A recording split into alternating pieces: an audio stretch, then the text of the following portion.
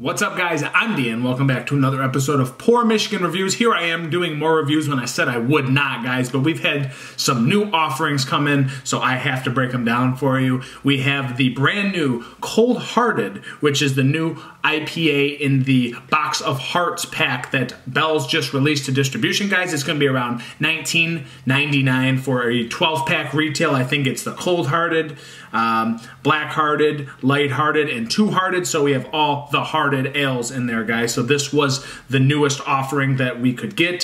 So obviously we had to get the pack, guys. So 3, 3, and 3, and 3. So yeah, 3, 6, 9, 12. There's the 12 pack right there. 3 of each. Packaged on 12/22, which is strange because today's the 27th of January, so this is over a month old by the time I get it through distribution, but that's okay. I still admire getting a beer within the month. It's a little bit older, month and a week. And on the back, guys, we have under the frozen lake swims a fish that's different from any we've seen before, dry hopped with Centennial. During a cold fermentation, this drinkable cold IPA is crisp and refreshing with all the pine and citrus aromas you'd expect.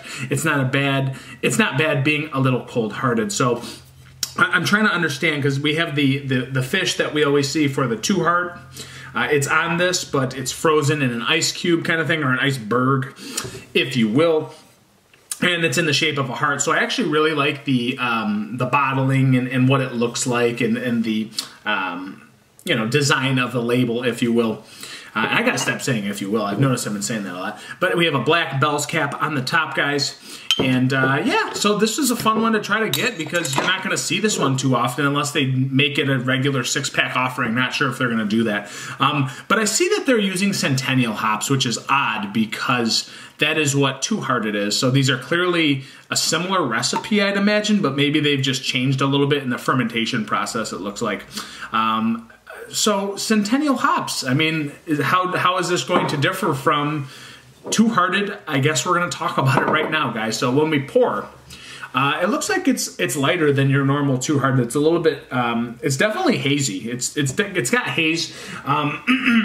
It looks a little bit lighter. Wow, in the light it looks more yellowish, but if I go over here, it's got more of that dark orangey amber looking hue to it that Two Hearted does, but this doesn't look as dense when I poured it. It's got a very fluffy, pinky and a half worth of head on top that seems to be sticking lightly to the glass. Yeah, but it's chill hazed, and it's got actual haze in the middle of it. So it's a good looking beer. I'd say that's fairly accurate of what this beer looks like. It's probably right about there, guys.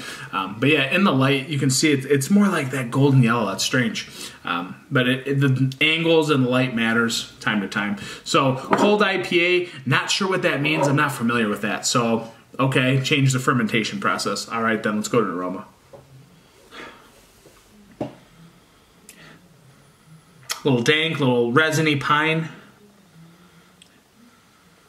little floral. I don't get like this bright citrus thing. I'm looking for like big citrus, and I'm not really getting it. Seems kind of muted. I don't know. It's very slight. Like there's a citrusy aroma, but I don't know that I could point it out if I didn't know there were Centennial hops in here. It's very light. Yeah, let's just go to a cheers, guys. It's the Cold Hearted, brand spanking new. Let's check it out.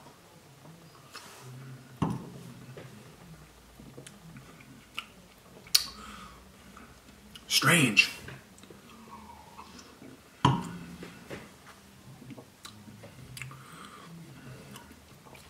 It is so light through the middle. That is odd. It's very nice and dry, almost like borderline brutish, like B43, like the Brute 43, like it's got that kind of quality to it, or like an IPL, like India Pale Lager, like some sort of like marriage of both styles. Like that's very odd. It's got this soft kind of IPA quality. It's got that dank kind of like slight citrus bitterness that hits you on the back end, but it's so light and like fluffy and clean through the front and middle. Again, dry, not dry as a bone, but it's close. It's close to that. Like again, reminded me of a Brute style IPA, or just a mixture of both, like IPL and India Pale Lager. It's exactly what it reminds me of. Excuse me. Yeah, that's so strange. Like, I wouldn't think it was just Centennial hops, I guess. There's a little bit of floral, but it's not, like, overwhelmingly noticeable.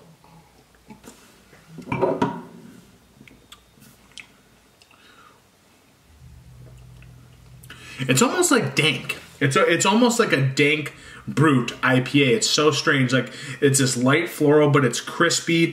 The citrus is straightforward. It's a little bit of like that orange tangerine kind of thing, a little bit of lemon, and then you're hit with like that little dank, like piney thing on the back end that hits you real nice and dry.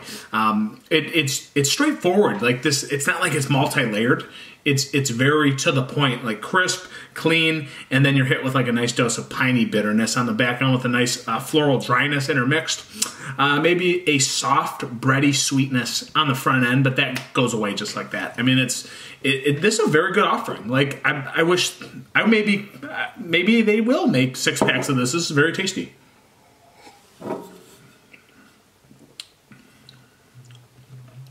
It's so deceiving from the front and middle. It's so light and easygoing. Yeah. I mean, even like the pine, it's not overwhelming.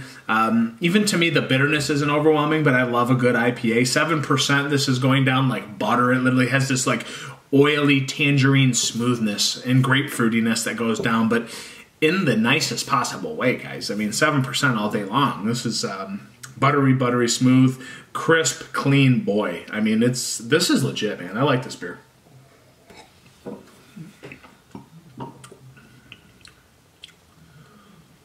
Nice clean citrus too. It goes. This goes together really well. Again, reminding me of an IPL, India Pale Lager.